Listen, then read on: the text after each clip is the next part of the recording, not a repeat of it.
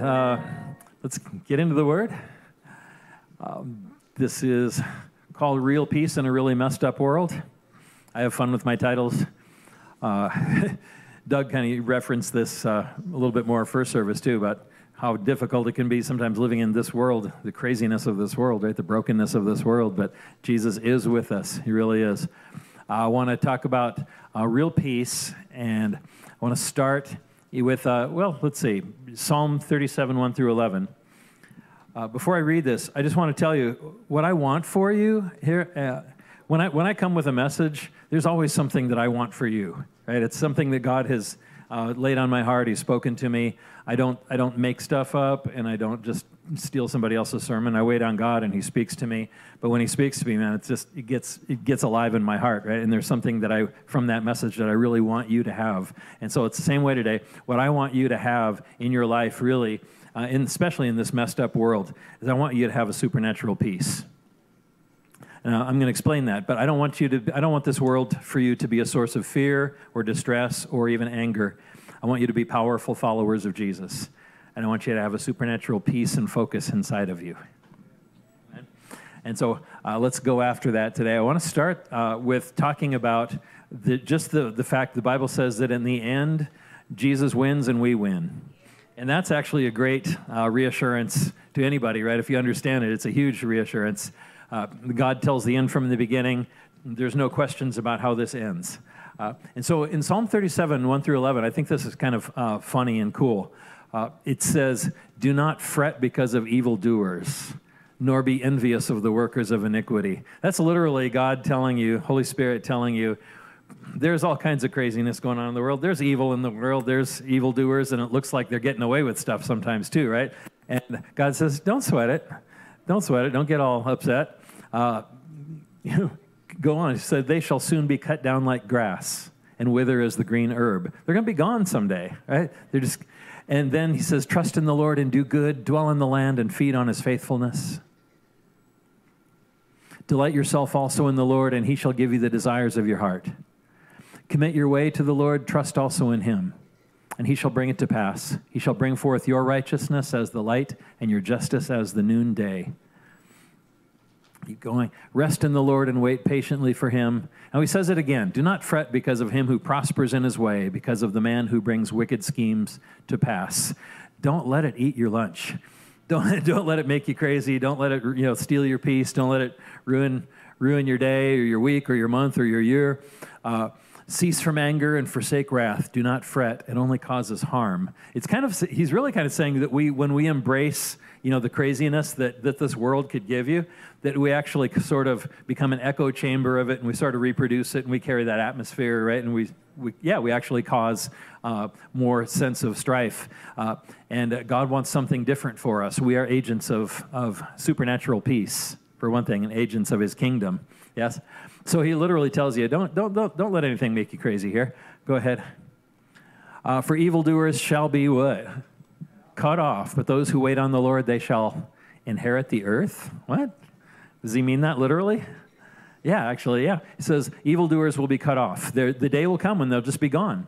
But you wait on the Lord, you will inherit the earth for yet a little while, and the wicked shall be no more. Indeed, you will look carefully for his place, but it shall be no more. He's literally saying that the day will come when you look for the evil people, and they're like, where are they? They're all gone. Jesus came, and they're all gone. Right? And go ahead, verse 11. "But the meek shall inherit the earth and shall delight themselves in the abundance of peace." Where did we hear that before? The meek shall inherit the earth. Well, Jesus said that, right, in the Sermon on the Mount, right? And he wasn't making that up for the first time. He was quoting Psalm 37. This is what it already said in the Scriptures from 1,000 years before Jesus came. The meek will inherit the earth. And he just repeated that promise, right? And he means it literally. The meek means the humble. And he's talking about people that will trust in God. I humble myself and I look to God. I trust in God, right? I give my life to God. And so he says, you'll literally inherit the earth. Wow. It doesn't just say you'll go to heaven and float on a cloud, play a harp. He says you inherit the earth, right? God's kingdom, becomes yours forever. You reign with Him forever. And you will delight yourself in the abundance of peace. There is a kingdom of peace coming. Oh, okay, that's pretty interesting so far. Psalm 2, verse 1 through 12, that's the whole psalm. And this also prophesied by King David, written by King David about 1,000 years before Jesus, about 3,000 years before today. Why do the nations rage and the people plot a vain thing? The kings of the earth set themselves, and the rulers take counsel together against the Lord and against his anointed, saying, let us break their bonds in pieces and cast away their cords from us. We got to stop on that one for a moment and unpack that just a little bit. This is David prophesying about the Holy Spirit, that there would be a time coming in the future throughout the earth. The kings of the earth would set themselves and take counsel together against God and against Christ. And that's what it is, against the Lord. That's Jehovah God in the original language, and against his anointed is how you say, that's Jesus, right? That means the Messiah, the anointed one, which we use the word Christ today. That comes from Greek, but it literally means God's anointed one. When you say Jesus Christ, it's Jesus, the anointed one of God. And so there's a prophecy that the kings and rulers of the earth would someday work actively against God and against Christ, saying, let us break their bonds in pieces and cast away their cords from us. God's ways are oppression, but we're going to break off their cords so we can be free from that oppression. I don't know, does that sound familiar in any way? We're living in that day, right? We're absolutely living in that day. But what's God's reaction to this? Is God getting nervous and fretting? And no, look, what is God's reaction? Verse 4. He who sits in the heavens shall laugh. He says, good luck with that. Really. The Lord shall hold them in derision, and he shall speak to them in his wrath and distress them in his deep displeasure. Yet I have set my king on my holy hill of Zion. Oh, that one we got to unpack a little bit too. This is God saying, I have already decided there's going to be a king on the earth, and I know who it is. It's Jesus. And the day will come, Jesus will be the king. And Jesus is God incarnate as a man, right?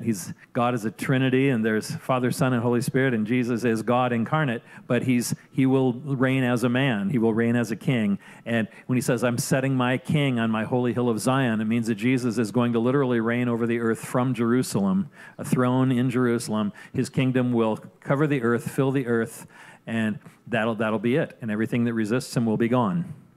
Everything, yes, just gone. Okay. And verse 7,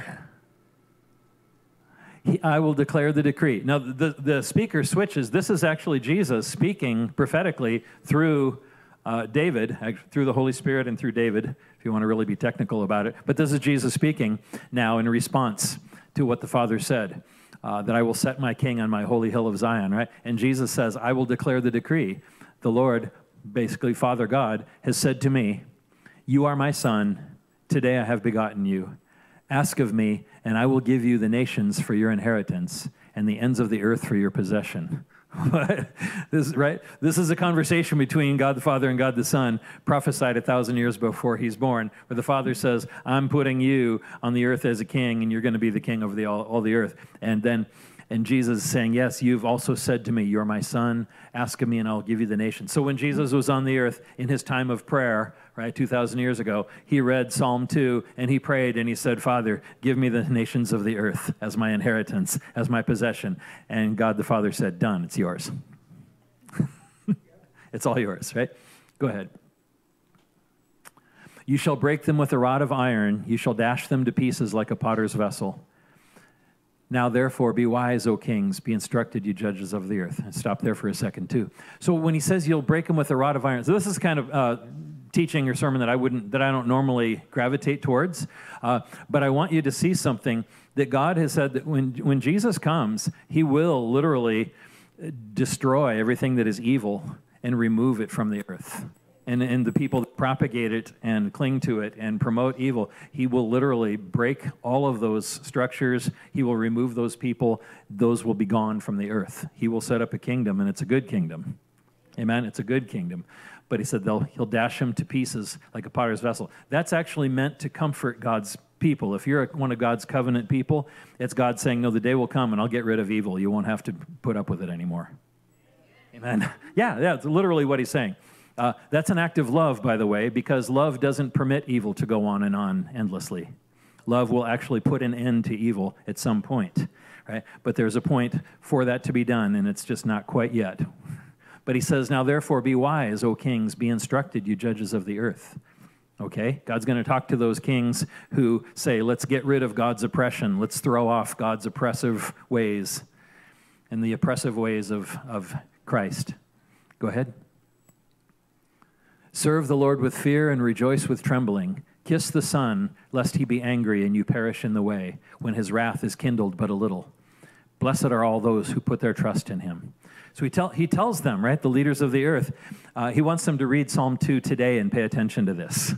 Serve the Lord with fear, rejoice with trembling, kiss the Son, kiss Jesus.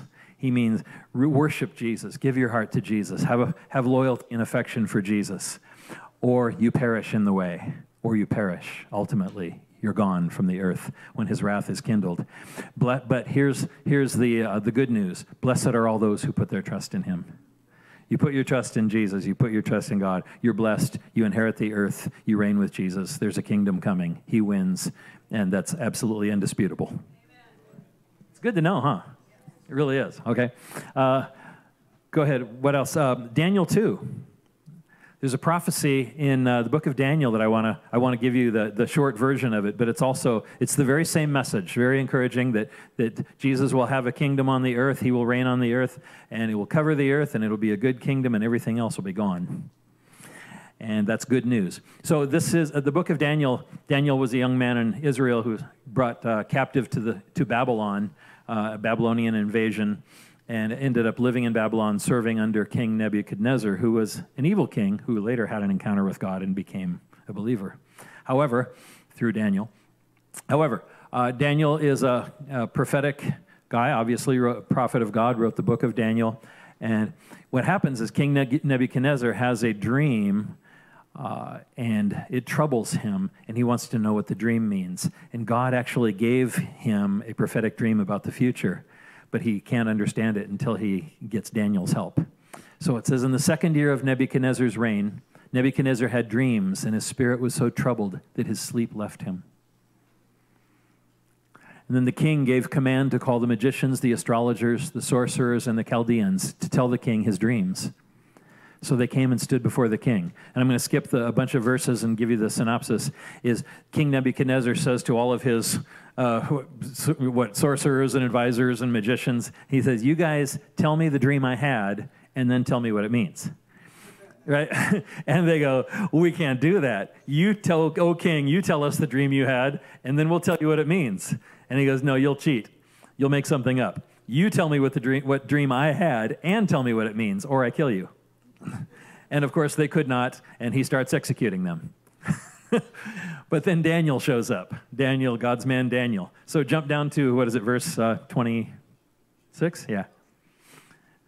All right. So Daniel shows up, and the king answered and said to Daniel, whose name was Belteshazzar, are you able to make known to me the dream which I have seen, and its interpretation? And Daniel answered in the presence of the king and said, the secret which the king has demanded, the wise men, astrologers, magicians, and soothsayers cannot declare to the king. But there is a God in heaven who reveals secrets, and he has made known to King Nebuchadnezzar what will be in the latter days. Your dream and the visions of your head upon your bed were these. As for you, O king, thoughts came into your mind while on your bed about what would come to pass after this, and he who reveals secrets has made known to you what will be. But as for me, the secret has not been revealed to me because I have more wisdom than anyone living, but for our sakes who make known the interpretation to the king, and that you may know the thoughts of your heart. God is revealing something to you. You, O king, were watching, and behold, a great image. This great image, whose splendor was excellent, stood before you, and its form was awesome. It's like a statue of a man, right? And now Daniel sees it clearly, and he's going to describe it. The image's head was of fine gold, its chest and arms of silver, its belly and thighs of bronze, its legs of iron, its feet partly of iron and partly of clay. Okay, so he sees this big statue, right, of a man, maybe a king or a warrior or whatever it is, head of gold, then silver and bronze, and then iron and clay down at the bottom, four levels. And then you watched while a stone was cut out without hands, which struck the image on its feet of iron and clay and broke them in pieces. Then you have to know right away that this stone cut out without hands is Jesus. That represents Jesus. And the fact that it was cut out without hands is talking about this is God. This is someone from God, not someone from just man, right? Not from natural man. So this stone strikes this statue or image on its feet and crushes it, breaks it in pieces. Okay. Then the iron, the clay, the bronze, the silver, and the gold were crushed together and became like chaff from the summer threshing floors. The wind carried them away so that no trace of them was found. And the stone that struck the image became a great mountain and filled the whole earth. So yes, that stone is Jesus, who destroys the kingdoms of this world and then becomes a great mountain. The stone grows and grows and fills the earth with his kingdom. All right, and Daniel interprets this also. Now, he just described the dream right now, right? He just told the king, this is what you dreamed, right? And the king goes, uh-huh. All right, go ahead. So this is the dream. Now we will tell you the interpretation of it before the king. You, O king, are a king of kings, for the God of heaven has given you a kingdom, power, strength, and glory. Nebuchadnezzar did, as king of Babylon, he had like absolute authority over everybody, everything in his kingdom, and it was a big kingdom. There was no voting, there was no nothing. It's like, king, do what I say, period. Great power. Go ahead. And wherever the children of men dwell, or the beasts of the field, or the birds of the heaven, he has given them into your hand, and has made you ruler over them all. You, O king, are this head of gold. All right, the Babylonian Empire, and specifically represented by the king Nebuchadnezzar. Go ahead. But after you shall arise another kingdom inferior to yours. That would be the silver part, right? The Babylon is the gold part with Nebuchadnezzar. The next silver part of the statue, Daniel just said it's another kingdom inferior to yours, which historically was the Medo-Persian Empire, which immediately followed the Babylonian Empire. History verifies this very easily. And then a third kingdom, a third kingdom of bronze, which shall rule over all the earth. And that would be the kingdom of Greece, the Greek Empire, started by Alexander the Great, and which conquered massive territory on the earth, and also very historically easily verifiable, that Daniel prophesied this. God gave him the king the dream, but Daniel interpreted it and prophesied these four kingdoms, three of them in advance that didn't exist yet. Pretty cool. Okay? And the fourth kingdom shall be as strong as iron, inasmuch as iron breaks in pieces and shatters everything, and like iron that crushes, that kingdom will break in pieces and crush all the others. And the kingdom that came after the Greek was the Roman Empire, which lasted like 500 years or something, didn't it? Or was it longer than that? Anyway, my point is, and I'm not going to go into the details, and it talks about iron and clay and some details here, and I don't even want to spend a moment on that today. It's not my point today. But it's basically kind of some real prophetic revelation and detail about the Roman Empire. But the fourth kingdom, iron, is the Roman Empire. Go ahead.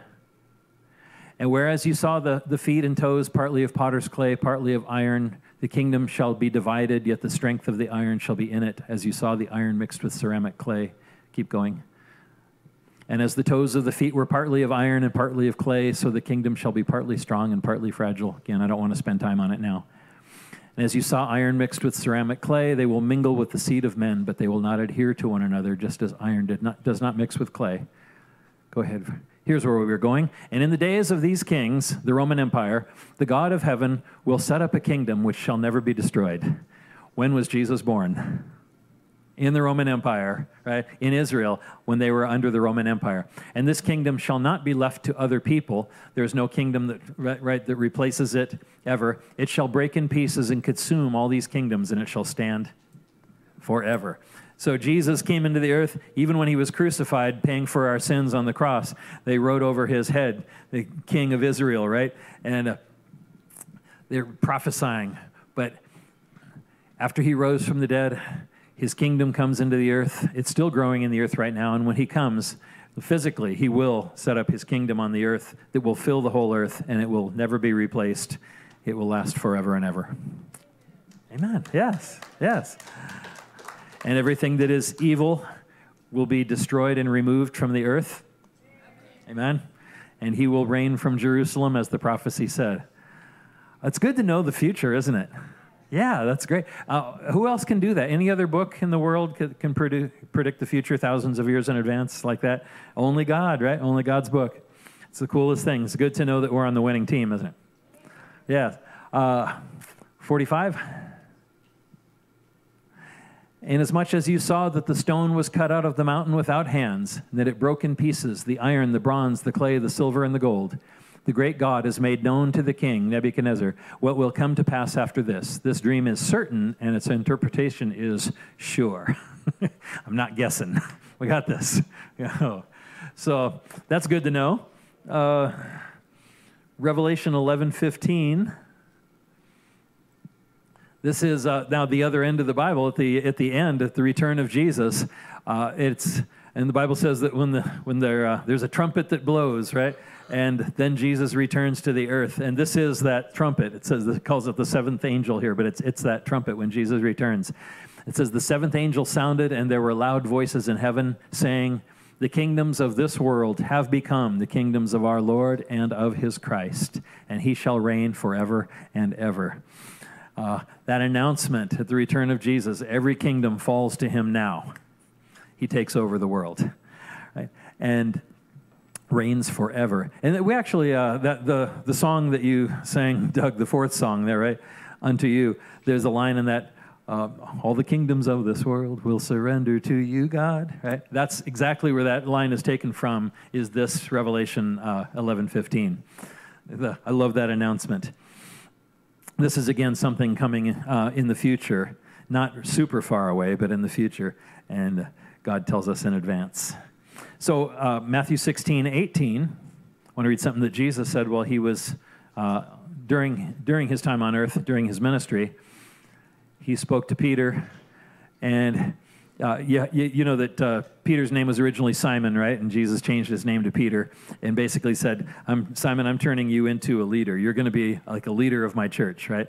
And so he does that with all of us, really. Simon becoming Peter was prophetic of all of us. God takes us from ordinary people, and like a fisherman, and turns them into a rock of leadership, right?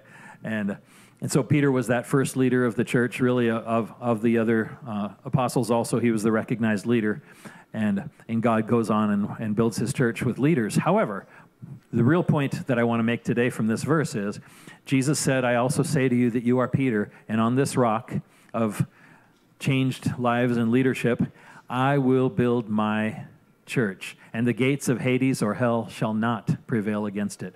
And so Jesus was declaring that to his disciples, that from this time, and as Jesus is here, beginning to set up his kingdom, from that time until his return, there's really just one project going on, and it's Jesus building his church. And you got to put this in perspective, because this is part of my message today too. Is we can get very upset about stuff going on in the world, right? And there's always some craziness going on. But remember what Psalm 37 said: "Don't let it make you crazy." Right? Don't get all crazy over it. Right? Jesus is doing one thing: he's building his church, and everything else, in the end, won't really matter. Everything else, you know what I'm saying? And don't misunderstand me. We're praying for Israel, right? And we know that God's with Israel. That's a covenant issue. I'm praying for America. I know that God has great plans for America. Don't misunderstand me. Take action where action is due, but ultimately, don't let it make you crazy, because the only thing that's really going on that really matters is Jesus is building his church. He said everything else is details, and everything else is gone afterwards. He will have his kingdom. He will have his church. That's it. So yeah, it's really that kind of simple. So what he's also telling them when he says the gates of hell shall not prevail, he says we will win, but there will be conflict. There will be warfare. There will be resistance. There will be opposition. Jesus was actually saying, from this time that I'm on the earth until the time I return, the earth will be in a state of spiritual warfare. I'm building my kingdom and my church, and the devil will be trying to stop it at every step, at every turn. There will be continual spiritual warfare on the earth for 2,000 years until the Lord returns. Right? But he said, we're going to win.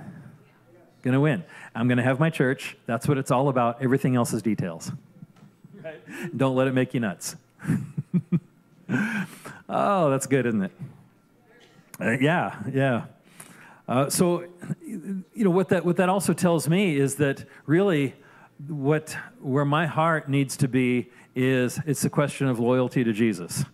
My heart's loyal to Jesus. I'm good, right? I know though there's other things that God calls us to do and be involved in our culture and in our world, and that's all good. That's all good. But my loyalty is Jesus, Jesus, Jesus.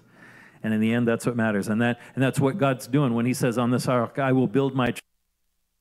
Everybody gets to choose as much as they are given the opportunity to. That's our job. Everybody gets to choose, I'm for him or against him. And that's how it lands in the end. So loyalty to Jesus is my calling. Amen, right? And helping to build that church, to be part of that.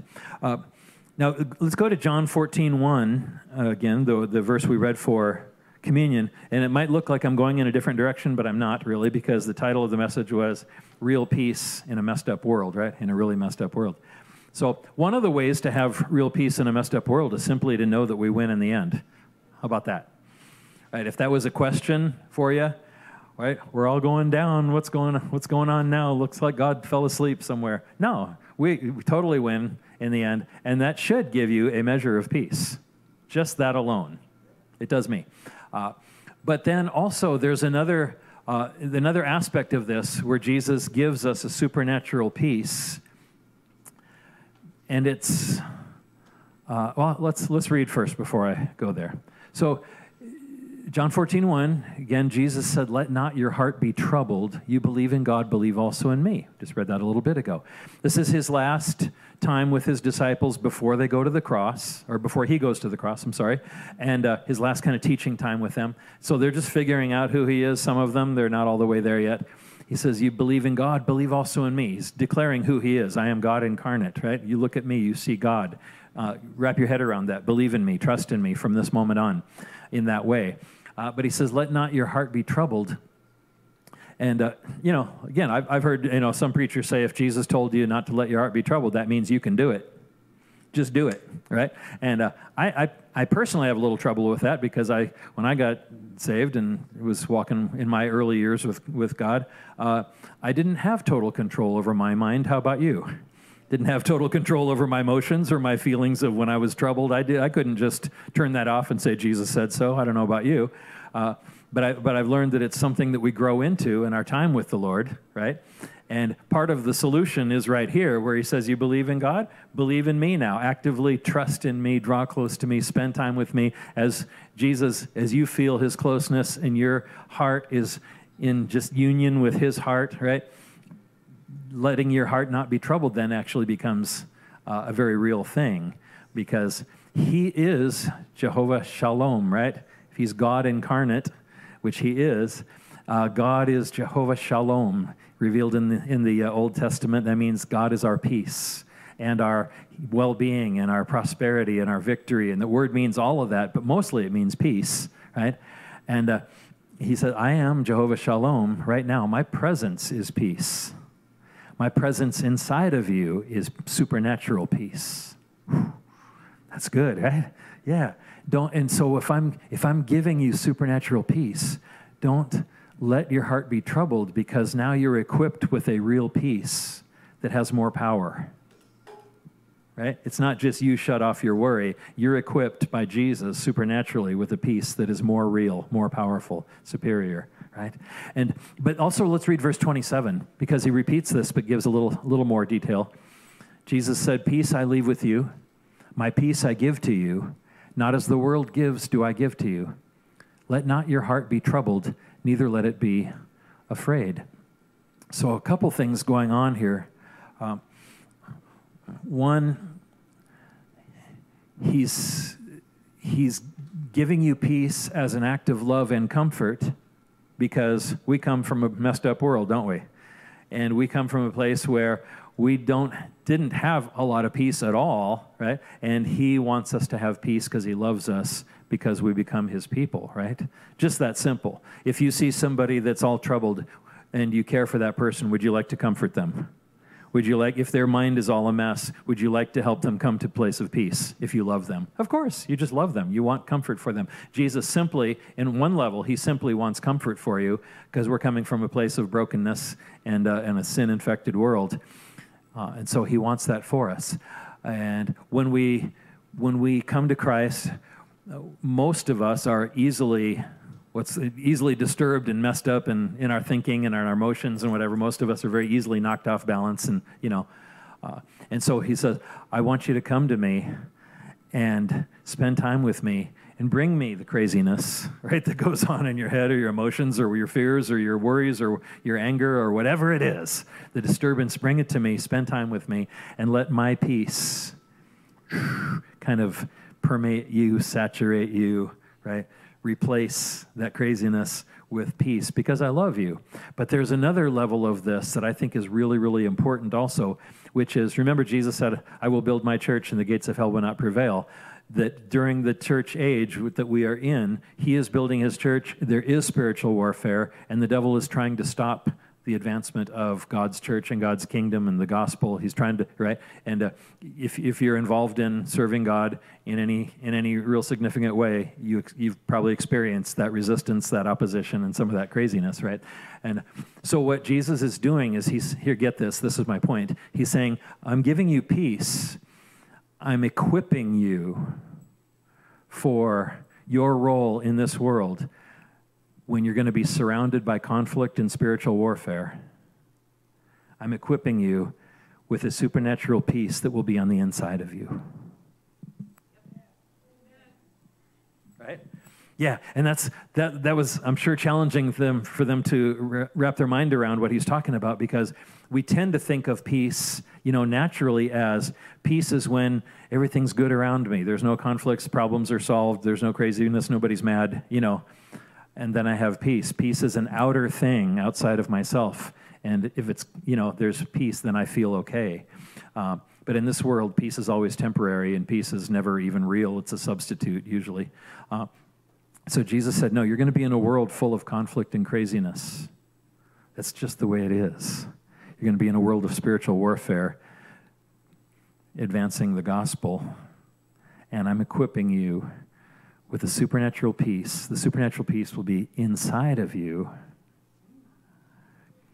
when the world outside of you is crazy and high pressure and evil and whatever else is going on. This is an equipping for his disciples and his ambassadors, which is us, right? We are all, at some level, called to be his ambassadors and his disciples. Not just people with a ticket to heaven, right? But disciples and ambassadors. So supernatural peace that isn't destroyed, shredded by what's around us. In fact, Jesus modeled that for us. I think last week I mentioned that story, where Jesus was in the boat, the disciples, and they're crossing the lake, right? Let's go to the other side. And then a big storm arose, right? Which prophetically means when you're on your journey with Jesus and he's got a destination for you and you go, right? A storm tends to come against you, right? And that storm was actually demonically inspired to destroy them and to stop them from their destiny. So that storm rises up against them on the lake, and Jesus is asleep, and the disciples are freaking out, and they said, Jesus, we're going to die, wake up, you don't care, right? And Jesus got up, probably rubbing his eyes, and then he said to the storm, what did he say? What did he say? Peace, be still. And the storm had to obey because it was demonically inspired. It wasn't just some, random weather thing. This was a demonically inspired thing. And Jesus is filled with the kingdom of God. He's filled with peace. He is Jehovah Shalom, peace. And this peace is not just the peace of no conflict. This peace is a powerful peace with dominion. This peace is a force. It's a power. It's peace. It's supernatural. And Jesus is full of this, and he just rises up and he says, peace. Stop it. Boom. And then he goes back to sleep, I think. Finishes his nap. But this is what God's talking about. This is what Jesus is talking about right here. Peace I give you. I want this peace to be inside of you. This is what disciples do. And I'll make another point that really is important about this. If God is peace, when you learn as a disciple to be in peace and to stay in peace with him, you are in a connection of communication with him in the flow of his presence, in that union with him. Because that's agreement, right? He's Jehovah Shalom. Your mind is in peace. Your heart is in peace, even though the craziness around you, right? You're in peace. And that puts you in union. You're in the same vibe, can I say it that way? With Jesus, right?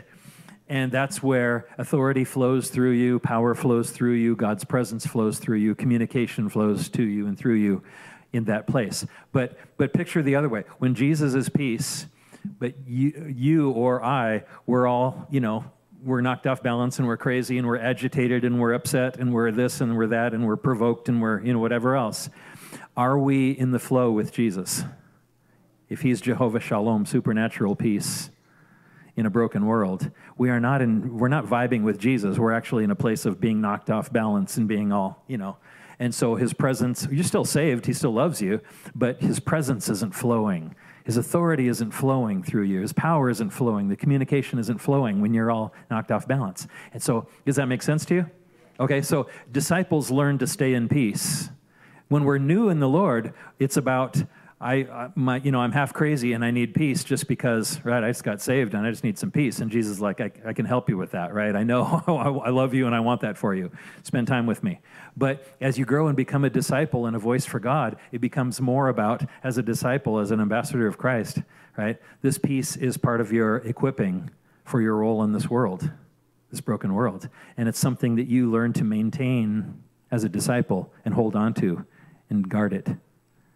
And if you lose it at any point, you kind of regroup and go back to Jesus and get the peace again. You flow out of that place. Does that make sense? Right? And so if all that's true, and it is, then one of the things that the devil really wants to do is take away your peace. Because if he can shatter your peace, he can shatter your flow with God. He can shatter your effectiveness as a disciple of Christ, as an ambassador of Christ. If the devil can shatter your peace, he's playing you like a puppet.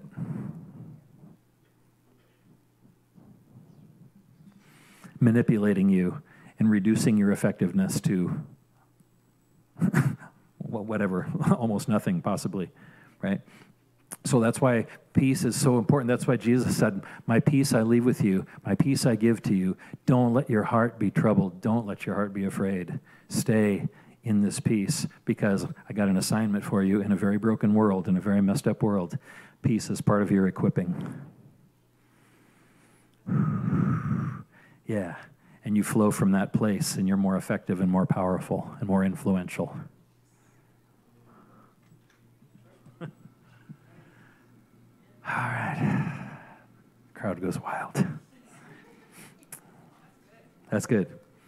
So I'm gonna close here, but that's actually like when God was giving me this, it felt like He was giving me two different messages. Like we're talking about the kingdom coming and Jesus winning, and then we're talking about supernatural peace now. But it really is the same thing.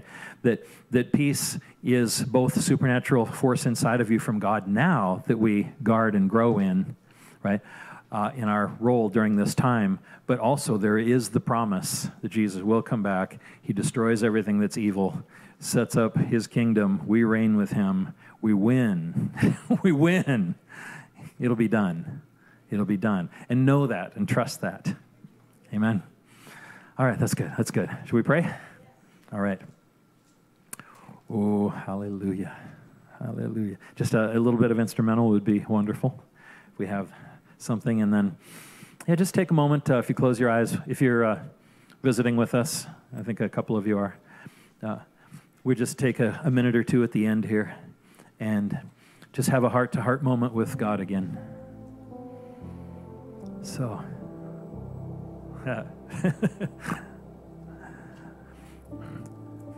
so just come heart to heart with Jesus right now.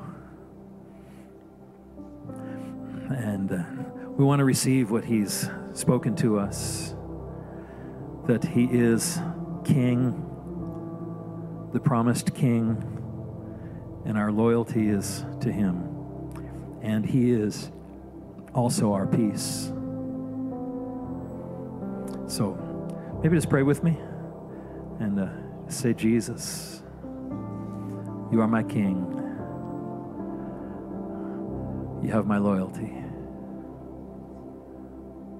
You have my focus.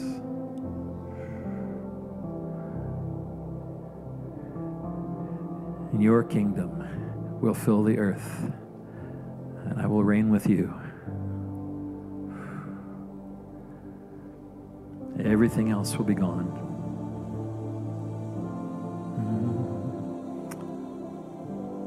But also, you have to say one more thing. Jesus, you are my peace. Jehovah Shalom. Come into my heart. I receive your peace. Powerful peace. Supernatural peace. In a broken world.